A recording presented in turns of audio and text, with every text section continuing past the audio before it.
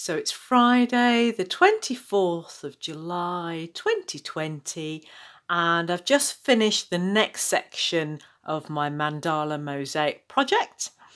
I have just taken away the paper that has the sticky back plastic on it as my guide. Now, the circle here is where the mirror will be, and I just needed a base, a plastic base, a shiny base, so that it would then be laid on with fiberglass mesh, and so I could then work out the patterning. So I've just taken off this mesh away from the paper so that I can see what I need to do next. And what I need to do next is, with a very sharp Stanley knife, take and cut away the circle here and tidy up and cut away here. And what I might do is also cut away at this point with the Stanley knife, and hopefully I'll be able to use that one piece, you know, apply and adhere in one section, so there'll be the outer circle and the inner circle. That way it won't misalign. And I've clearly marked the top of the mosaic. So here we go, walking towards where it will reside. So, and this is where it will be. I kind of mapped out where it was going to be, and I was going to originally direct apply using all the tiles and work all the way around the mirror, but I didn't like that because it misaligned. By working on mesh, you have thinking time, how to change your design, add more tiles, take away tiles. Of course, I was a bit too previous sticking this down, so I've obviously had to measure what this is. This is 40 centimetres in diameter to the, and then measure out 40 centimetres in diameter for the inner circle. So I've given it enough wriggle room as well, because I've put tile underneath this mirror so that I can then slot it underneath, you know, the mesh underneath there as well. So it'll go right across to here and right across to there in a big circular situation, and with any luck it will work. So the next little filmette will be showing you what it looks like after I've applied. It'll be too much of a handful to do it work in action and all that kind of carrying like I did the peacock, but you know, it's gonna match with the babies on the ceiling and also on the wall opposite as well. There's going to be mirrors all over the place, really. So yeah, so this is what the work looks like so far. Speak to you soon. Bye.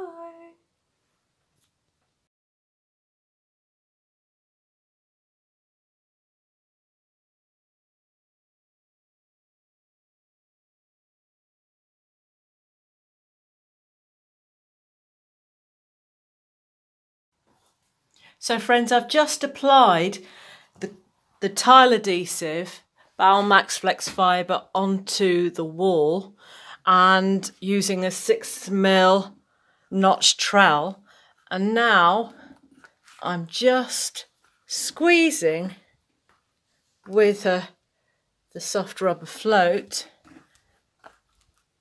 the mosaic onto the wall. So I'm just going to very carefully do this without you watching. So I thought I'd just show you what it looks like so far. Okay, right, I'm going to get cracking on with this. See you soon.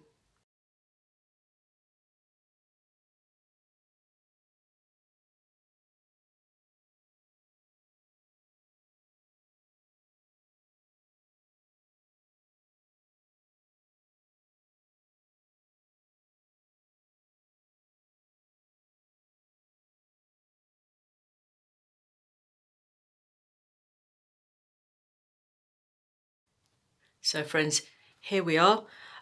One more piece to install. What I had to do, this outer rim was far too heavy to install in one go, unlike the inner rim, probably because it was just too thin and I'm on my own, so I couldn't install it on my own. So what I've done is quarter it, and it's easy as then to install it piece by piece. Okay, so it's Saturday the 25th of July 2020, and I am showing you what the work looks like so far. A little bit of a retrospective first, a little bit of a situation of what it looks like so far. You know, a few years ago I did this mosaic, and it's you know, obviously brightly coloured, but I quite like the contrast of the brightly coloured to the more muted colours. Looks quite good, I reckon. So this is the mosaic all cleaned up now.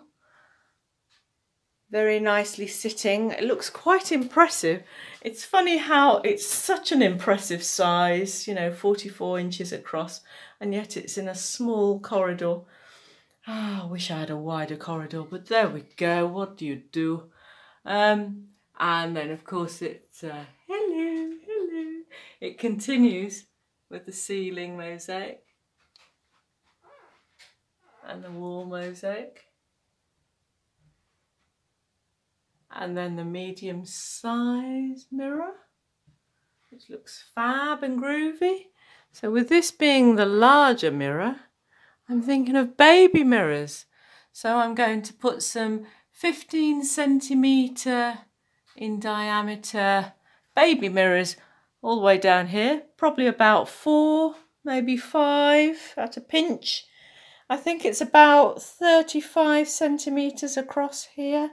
So I'm going to use some of these cut out shapes, these ready-mades, which you can get in a sheet. You can get them on, you know, on eBay and whatnot. There's bits to cut off here as well, snip away. But the only thing I really did shape are these end ones.